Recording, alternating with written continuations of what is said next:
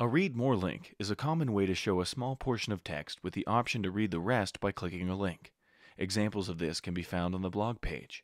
This page is set up to display all K2 items with the category set to blog. Clicking the Read More link will navigate you to a separate page with the entire text of the item displayed. To insert a Read More link, open the K2 item and decide where you want to have the link display. Place your cursor in the proper location and click the Read More button shown here. This will insert a rectangle into your item that shows the location of the link. Let's assign the category here to blog.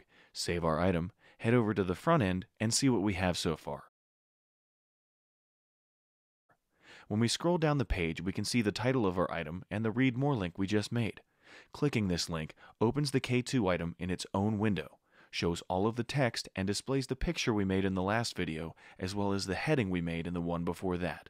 Our little K2 item is shaping up nicely. Enjoy your progress so far, and remember to head back over to the back end of the site to save and close your item before attempting the next task.